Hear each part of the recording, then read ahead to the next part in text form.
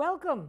This is Harriet Goodman Grayson. Let me use my whole full name today because I'm with theatrical people and this is theater.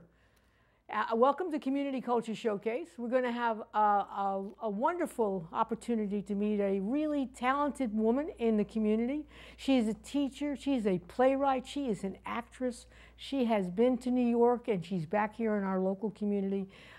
We are really lucky in this Mystic, Westerly, Stonington area to have a lot of wonderful artists, and I have been very privileged that I've had the opportunity to have a few of them on my program. So I hope you'll enjoy this because her performances have been wonderful and they are of social importance, and I don't want to get into politics, but crazy stuff is happening. So let me introduce Emma Palzere.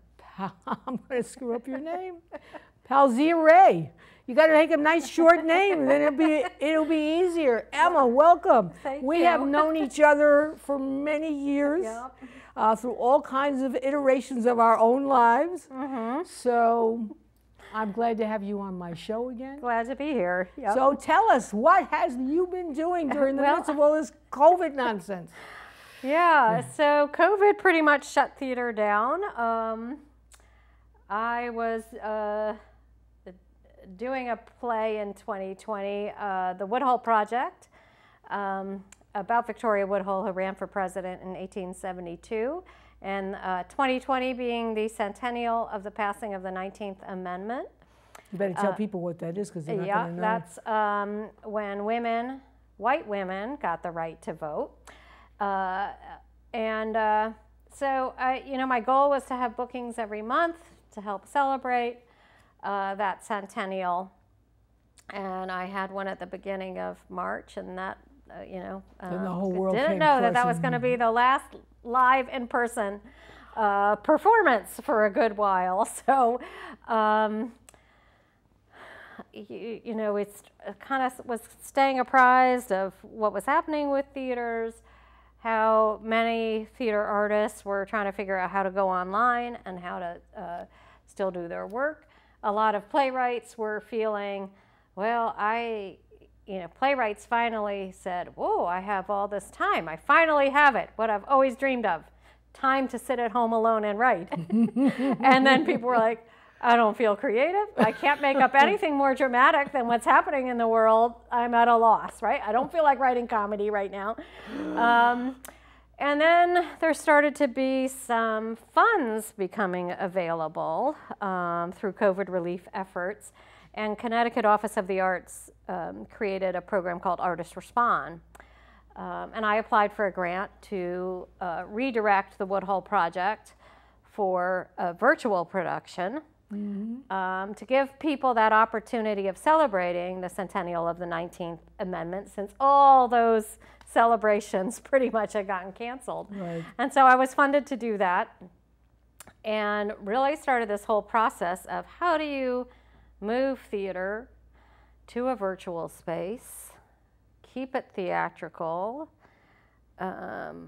You lose that in-person connection, but you can still find a way to connect with people, I think. And it's not as simple as just videotaping what you're doing in person, right? I think most theater people know a videotape of a live, setting a camera in the back of the room to capture, to record a live performance just doesn't cut it. So moving even more to this very intimate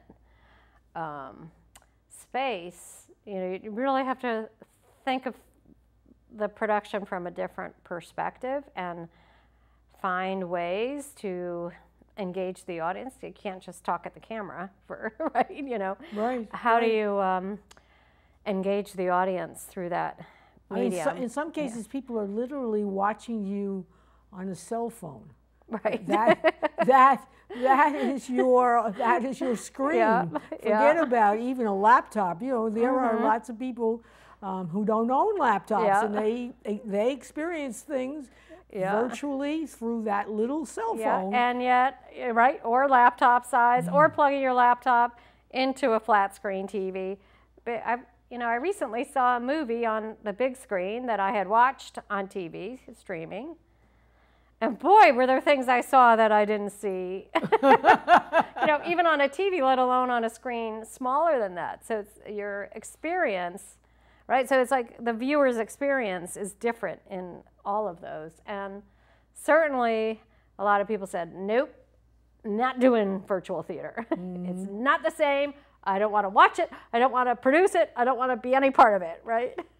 And I just felt I had to keep creating and doing something, and that solar performance specifically lends itself to virtual performance. You don't have some of the technical issues you have if you've got lots of characters, where you're gonna, how you're gonna pack all those into a little phone screen.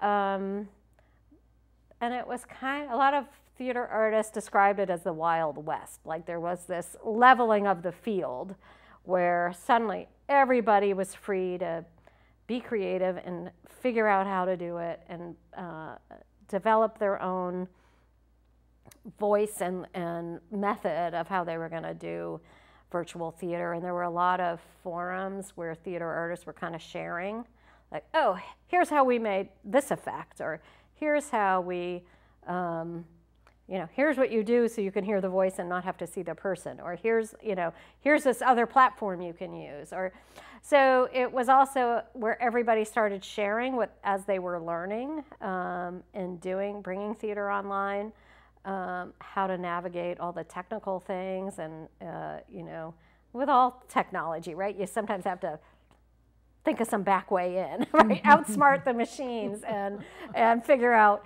how to do it. And then, of course, you're not just the performer when you're doing virtual theater.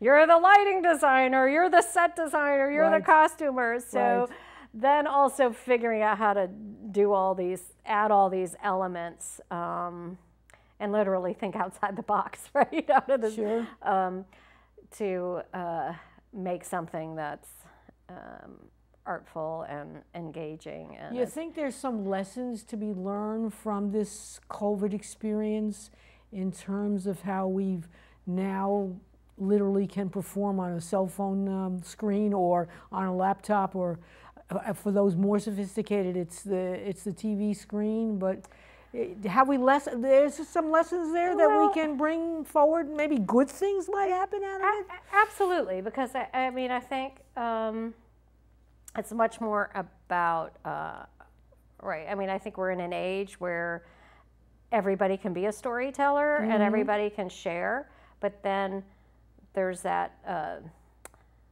defining what you and your message is and finding an audience, right? There's still a lot that's out there that nobody ever sees, and then there's things that, boom, take off, right? And go viral. So, you know, I think it's like, you know, if you're going to go to the trouble of doing it, have a plan of how you're going to find the people that you want to see it. You know, who's going to, doing it is great, and that practice is great, but if you really want to connect with people, you still have to figure out, you know, I said you're all those other things, a lighting designer, set designer, you're also, right, marketing it. So, right, exactly. Right? How are you going to use the channels, especially when people can't gather in person or aren't going out? You know, how are you going to find the people to see it? Yeah. But I found some things, for example, where people didn't want to go for meetings and stuff. They prefer this kind of Zoom idea. And then there's a few things that I've actually heard from people where they actually see more people because you can see people can, unlike in person, people can come from Washington State, they can come from Tokyo, they can come from anywhere around the world and be part of part of the audience. And I have had great experiences. I used to be part of this group for producers in New York called Theater Resources Unlimited. And I happened to hear, I was talking with somebody who said they were speaking at a thing and it was virtual.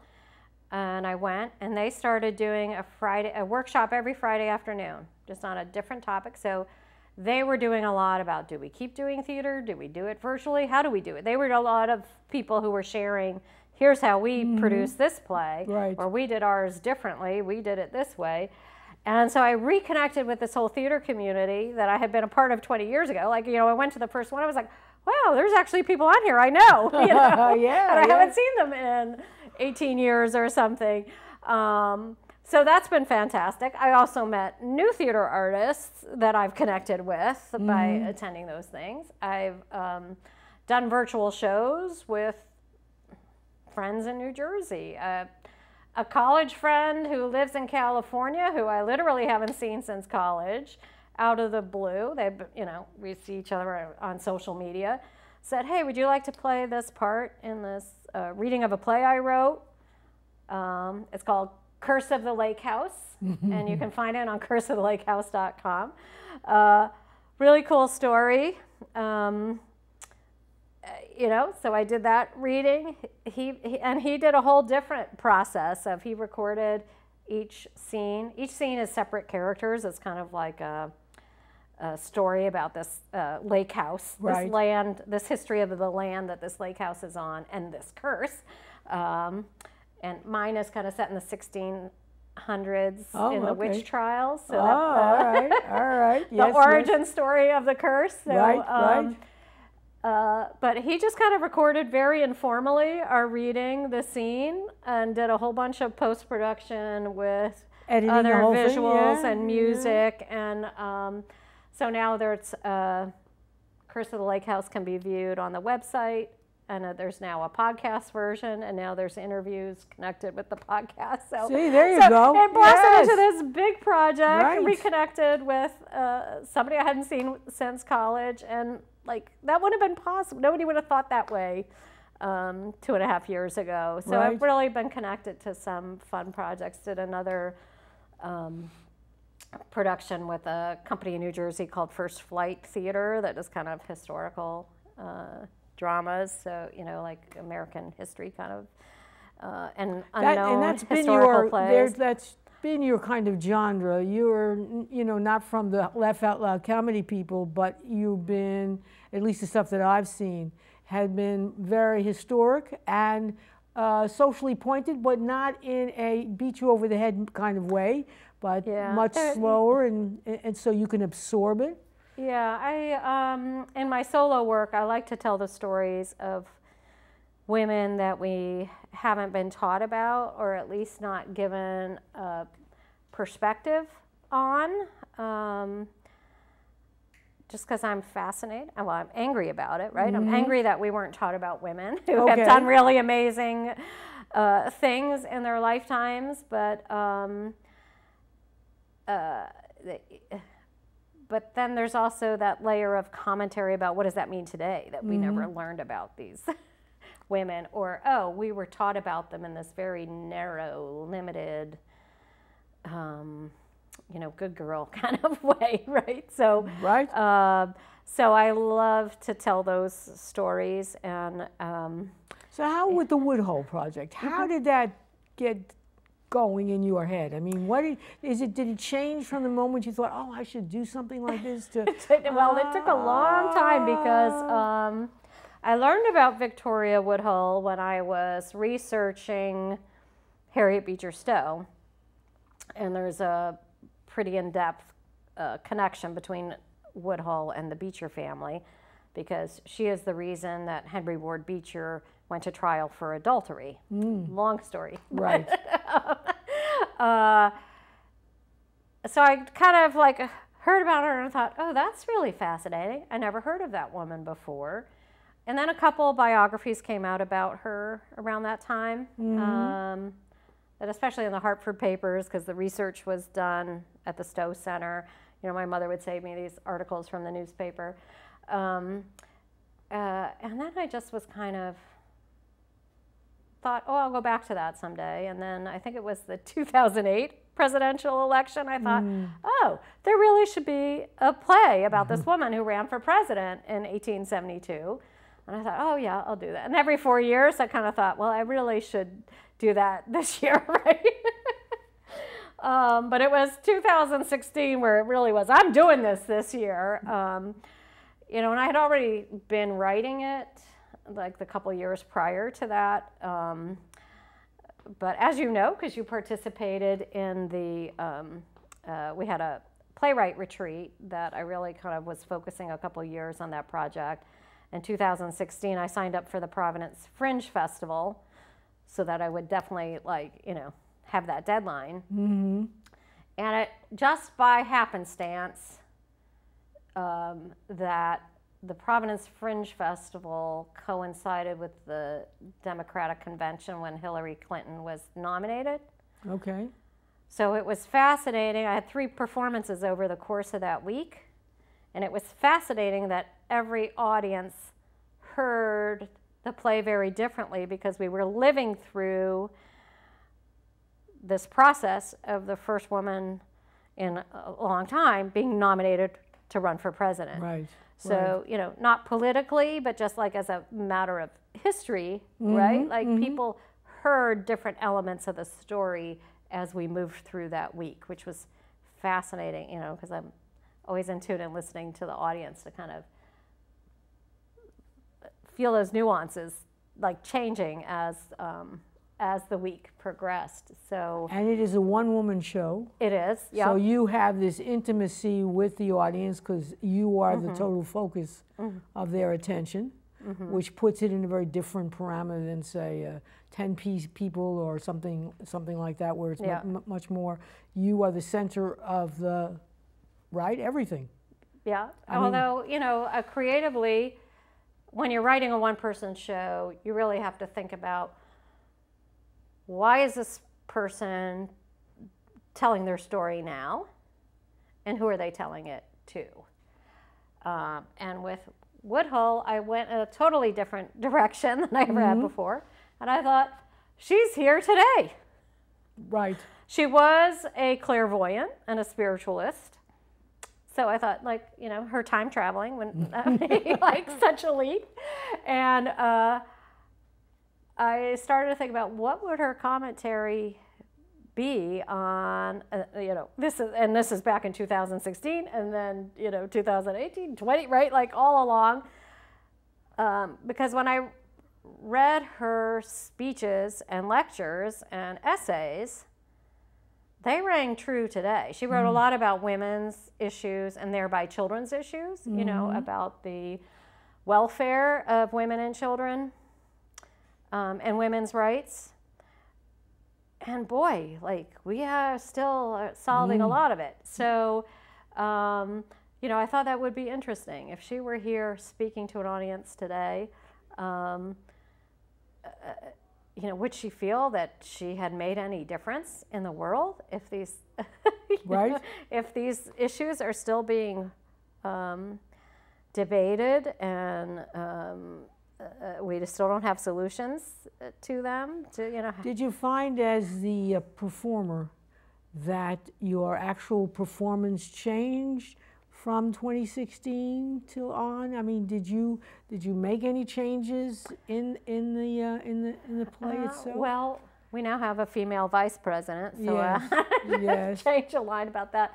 Surprisingly, not too much. A few little references, and it's kind of a little bit fluid in terms of the circumstances, right? Like, I do change if it is today that she's speaking, right? Like, when I was doing the play in 2016, people would say, well, you're going to have to rewrite that next year, right? Like, so I was like, okay, well, you know, like, it's a little bit fluid where I can change the purpose of addressing the audience. So in a clip that we're going to see today, when I was doing it during COVID, you know, it was to celebrate the centennial, that the audience was there to mark the centennial of the 19th Amendment. And, you know, that's why she was come back to speak to people. Do we have that clip? Shall we show it? This is a video clip. This was done in...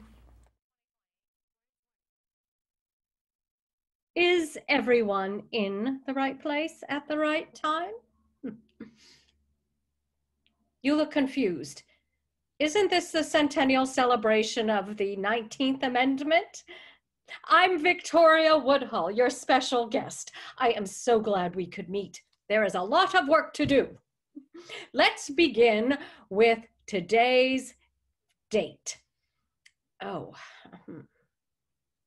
would one of you please go into the chat box? It's the, it says chat there on the bottom of your screen, and type out for me today's full date. Oh, there it is. Wonderful, it worked. And who can tell me what this is? It's the year I first ran for president. Now, subtract that from today, and 148 years have passed, and the United States still has not had a woman president. You don't know who I am, do you? Well, I ran for president 3 times, if you want to get technical. I was the first woman to open a stock brokerage on Wall Street.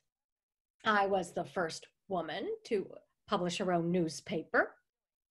The first woman to address Congress. Yet you haven't been taught about me.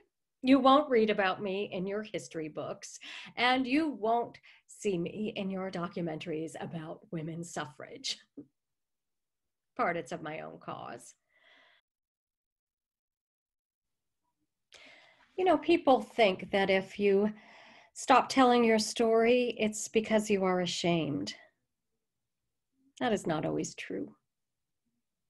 Sometimes you stop telling your story because its time has not yet come. I have been patient. I have come to some of you in visions. I have spoken through your thoughts. You're attending a centennial celebration of the 19th Amendment virtually, for God's sakes. The time is now. If we don't act, I fear the worst.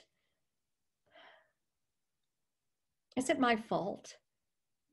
Yeah, I never penned the opus that would have set me right before the world and the coming generations. Have I left any legacy at all? That is what haunts me. So, as a performer and as a playwright, what did you think you learned from trying, taking on this particular role?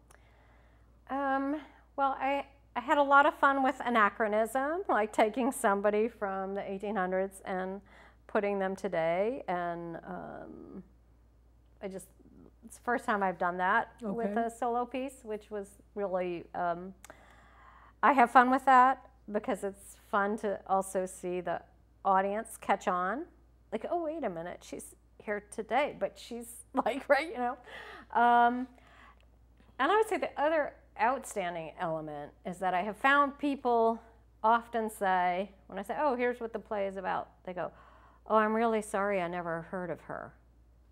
And I said, don't be sorry, be angry, right? I said, don't be sorry. Most people don't know about her. The first woman to ever give an address to Congress, and she spoke, she made a case for why, this was 1870, she made a case for why women constitutionally already had the right to vote. This was a woman who did not have formal education, who pulled herself up from her bootstraps and got herself out of rural Ohio and an abusive marriage to New York City and supported herself quite well and educated herself and could articulate these arguments about women's and children's rights so amazingly. So, and yet we haven't been taught, it's, we see a lot of this today. She was literally painted as a demon. There was a famous Condé Nast cartoon where they put devil horns on her because of everything she represented. So, it's not surprising in that regard that we weren't taught about her, but, she wasn't somebody safe to teach about in some ways. You know, she wasn't the Susan B. Anthony or Elizabeth Cady Stanton that came from genteel backgrounds and were educated. And but you know, it really is an insight. To vote was actually more important for people who didn't come from good families with lots of money and opportunity. It was, in fact, the people that were on the bottom of the economic ladder that actually had the most to gain from things like the ability to vote. Because you could vote, then you might be able to change and kick out some of the people that were responsible for keeping you down in the bottom, which is what made you revolutionary and someone to be afraid of. And in this day and age, if she had written a bunch of books, they might be on somebody's ban the books, burn the books, you know, in some of these crazy states where they're butting into school districts and coming up with nonsensical stuff. But yeah, and so that really, just how much of history have we not been taught in school? And, you know, the show is nonpartisan, and the message is vote and fight for your rights at the end of it. I really wanted to explore the whole issue of how come we don't know about her? How come she didn't tell her? Because, you know, for all her wild things that she did and accomplished in her life, toward the end of her life, she chose to move to Great Britain. She married a lord of some kind, you know. She married into a very wealthy British family, as did her sister, who was kind of her sidekick all along. And, you know, she still was speaking on things, but it's kind of a, you know, 360, right? Like, well, it's tired, exhausted. It's exhausting to try to beat the drum, and you don't have people that are listening to you. So, like, you know, leave the country, you just, like, go have an easier life. You know, so that kind of fascinated me too. She never told her own story, and why? Why don't, you know, it's a little bit clearer why our history books didn't tell her story, or, you know, right? And she's been buried, but how come she didn't tell her story, and why did she, like, choose to at the end of her life? Which I turned into, well, it's not resolved, I got to come back, right? Right, yes. And just my own creative way of telling that story. So you went from that one-woman performance to another woman who was probably much better known, at least. Somebody has some knowledge of her. Why don't you talk to us about how, was there Woodhall then, you moved on to this, or were they actually fermenting in your brain at the same time? I wrote the play about Harriet Beecher Stowe about 20 years ago for a Civil War themed event, where I thought I wanted to propose a character, but I didn't want to be the wife of somebody or a woman who dressed up as a man to participate in the Civil War. So I thought, who's left? And I went back to thinking about Harriet Beecher Stowe. I worked at the Mark Twain and Harriet Beecher Stowe's houses after college, and I thought, did I ever, like, you know, I didn't really connect with her at that time, but I went, you know, started to kind of go back and research about her, and I thought, at the time I had just had my oldest son, and I was like, oh, she was an artist trying to raise kids and make ends meet while still trying to write. That clicked, right? So I thought, well, she was a working mother who also wanted to make a difference in the world, who was passionate about social issues and social change. And, you know, within her own context, having been raised in a family of ministers, right? Like, everybody in her family had a voice except for the three women, the four daughters, who most of whom found, you know, also went on to do great things. Her sister Catherine in education, her sister Isabella with the women's rights movement. Right, so they had this instilled in them, but they didn't have the opportunity of being a preacher, of being to mobilize people in that way. But she did through writing. Yes. Yeah, and when they moved to Cincinnati, across the river from Kentucky, that was very eye-opening to her when she saw slavery firsthand and some of the things they experienced, or saw slaves escaping. And that really kind of started Uncle Tom's Cabin, coupled with experiences in her losses in her own life that she then connected to the pain that slaves would go, you know, it was some connection for her of an inkling of what that life was like. But the pandemic gave me the opportunity to revisit the play called Aunt Hattie's House. So it's now called Aunt Hattie's House Reconstructed,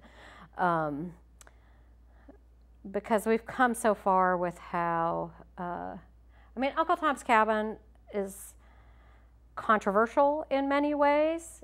It created change in this country. It created a fervor around ending slavery. Mm-hmm. By the depiction, through her writing,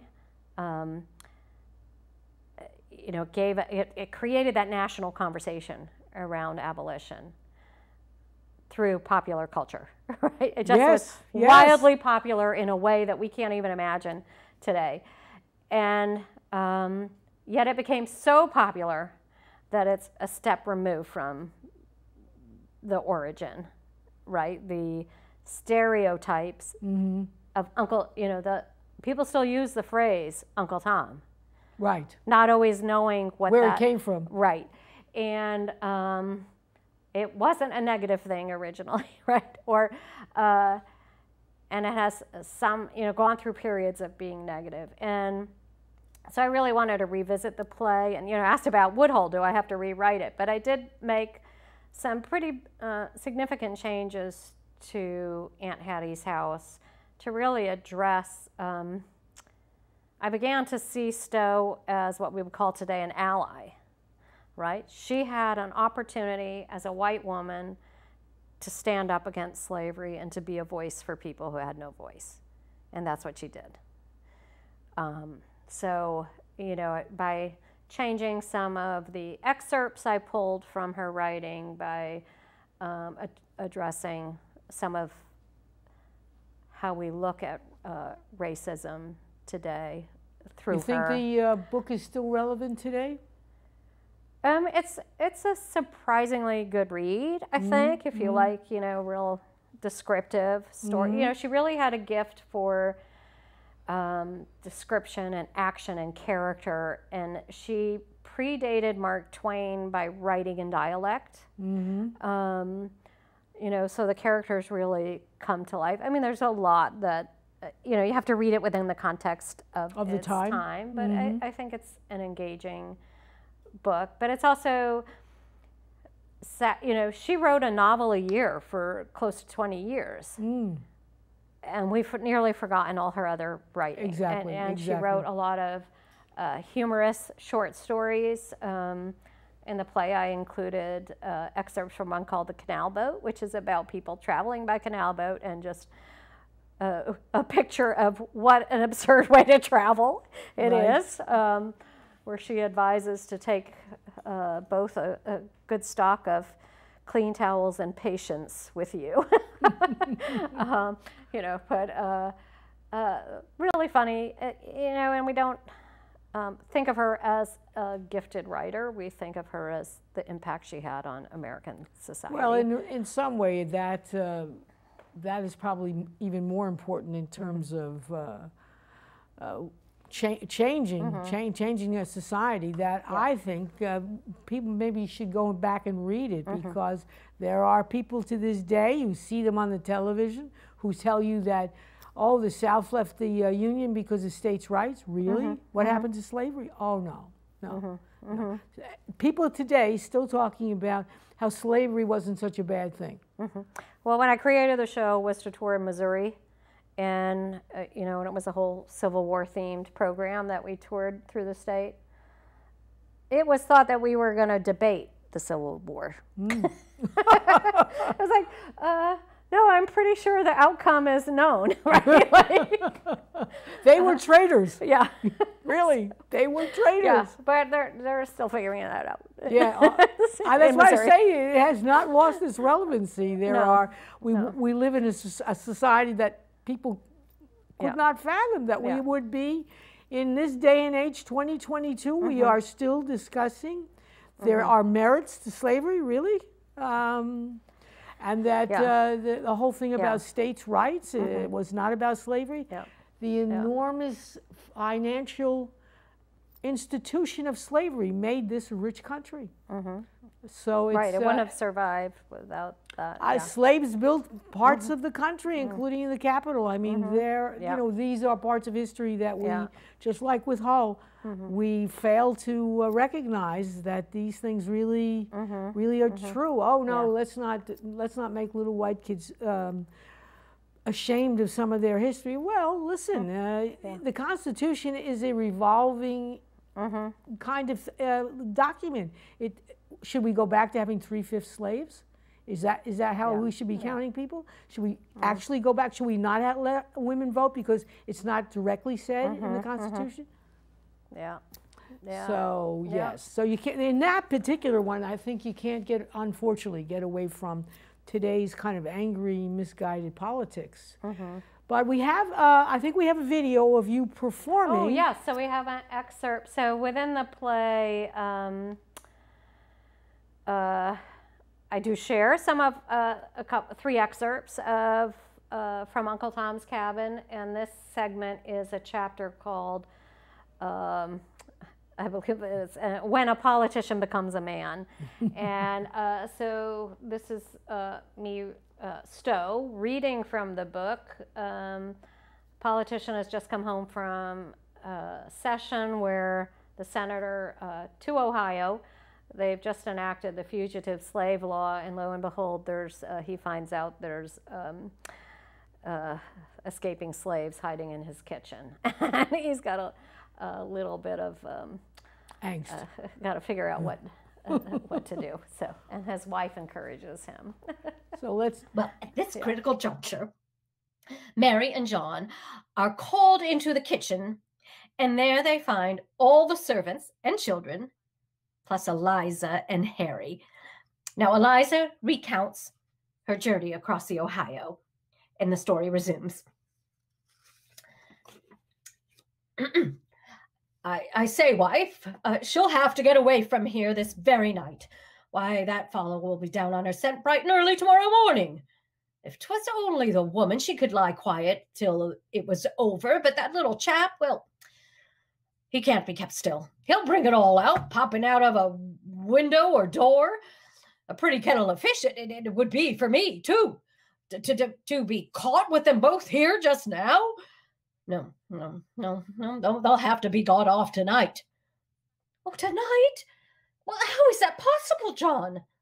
Well, there's my old client, Van Tromp.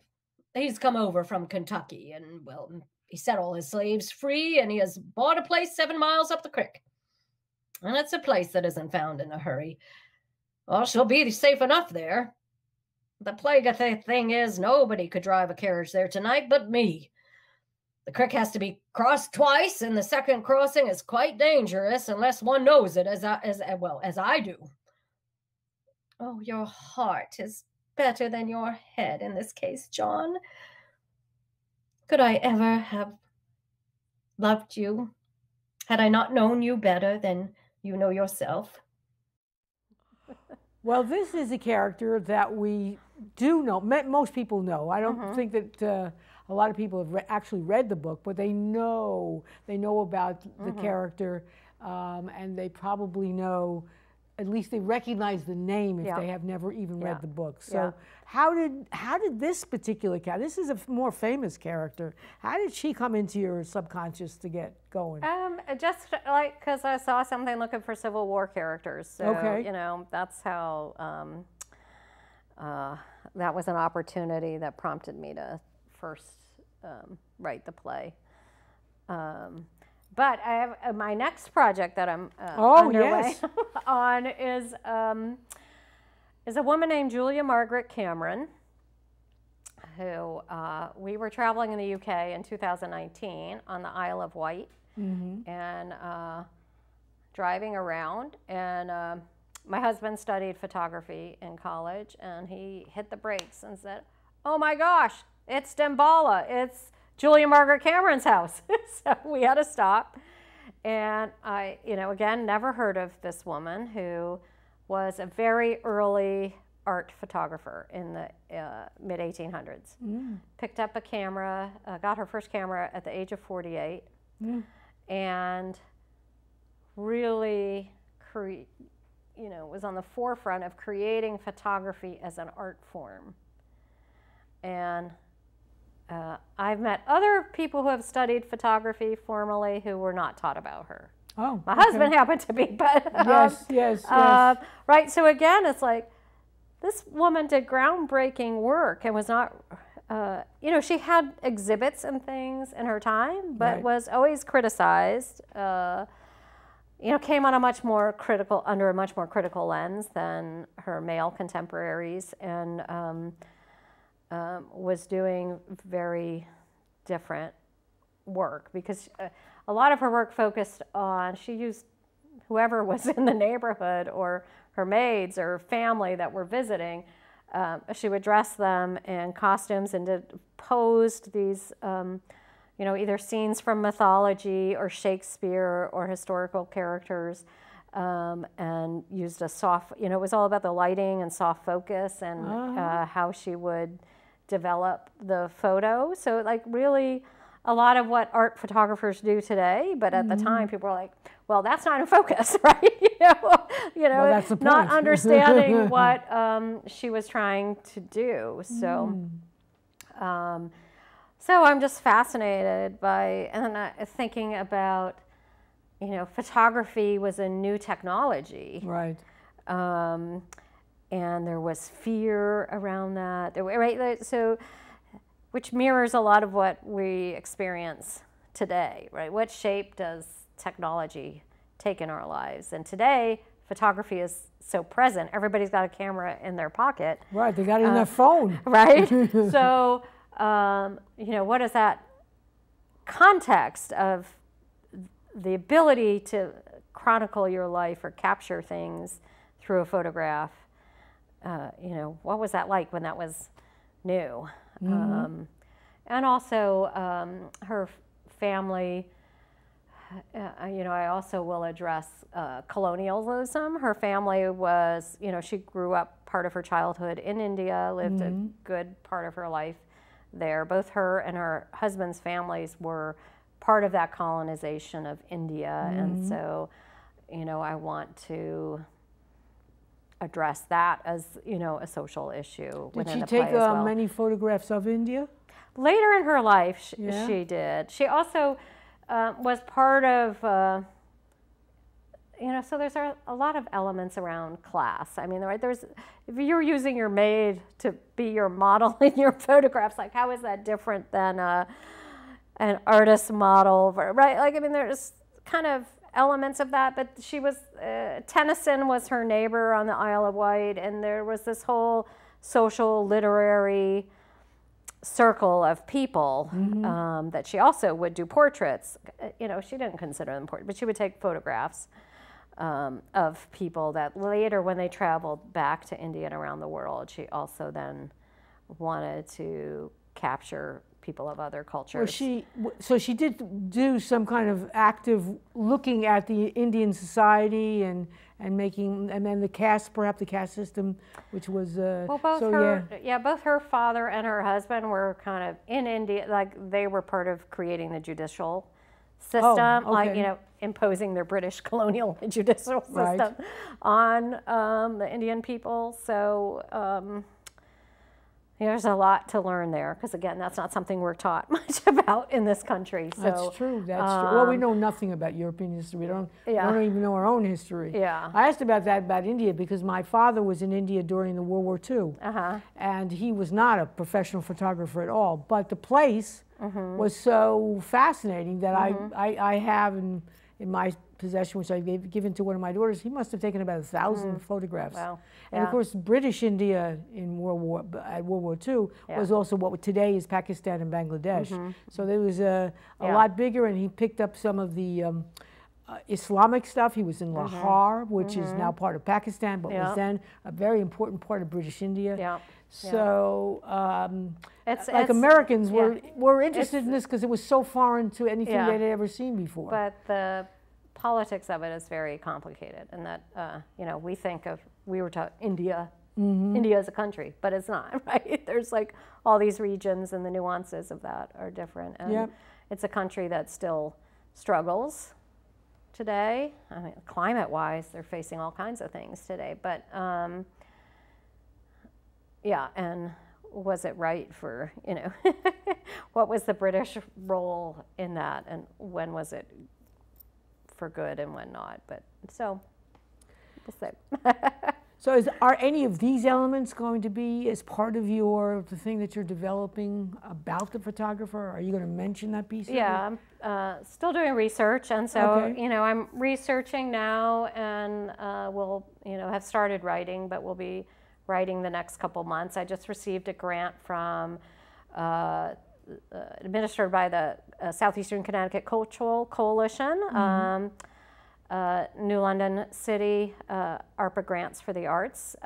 So I will be doing a reading of the work in progress in the fall at the Lyman Allen Art Museum. Okay, New London, in New London. And they have a female artist who'll be on exhibit at that time. So a photographer? It was a good fit. Not a photographer, but somebody who paints botanical paintings on newspapers that are, in the news. What the news on the page is important as a contrast to the beauty of the flower, right? So there's news, pretty flower, right? So. And I'm going to have a panel discussion about female artists. So it was a really visual artists, photographers, as well as painters. Performing artists. Right, but I'll pull that together. So it'll be a whole day event at the Lyman Allen later in the fall. So people can follow Be Well Productions, which is my production company, on Facebook to learn when. When and where? Well, where it's just when and what time. And so I'm thrilled that the Lyman Allen Art Museum thought, this is a good fit. We want to do more performance here. And it was a great opportunity to receive some funding.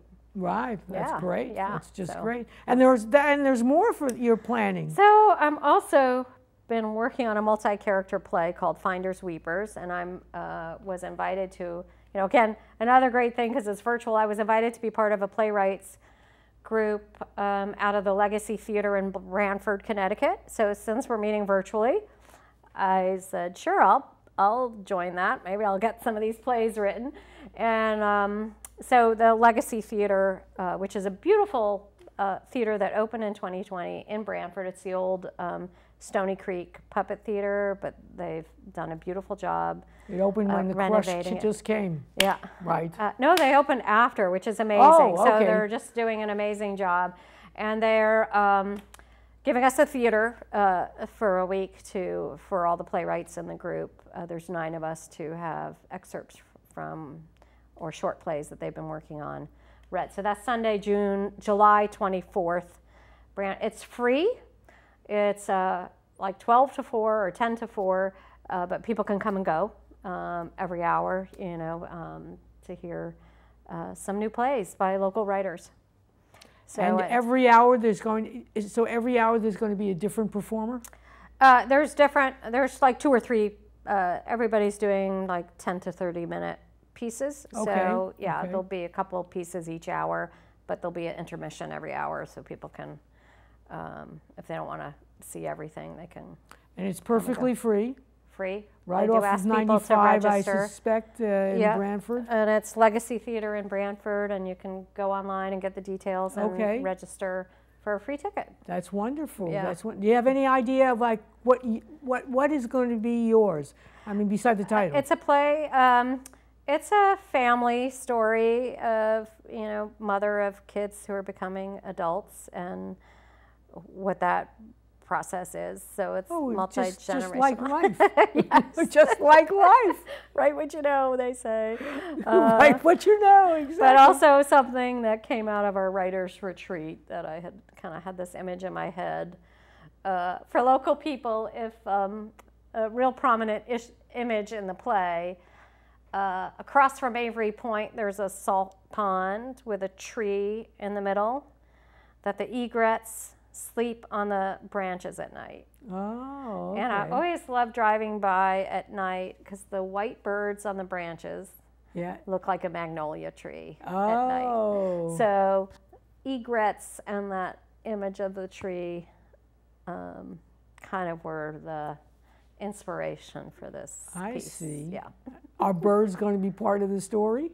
Egrets are part of the story. Oh, okay. There's a lot of All bird right. imagery. Yes, yes. Do you have a kind of an outline of the play itself, or are you still working on it? It's about half written, and it's been a whole different process, not only because it's a multi-character play, but I just kind of started getting these images and some of the scenes and some of the things that I wanted to write about.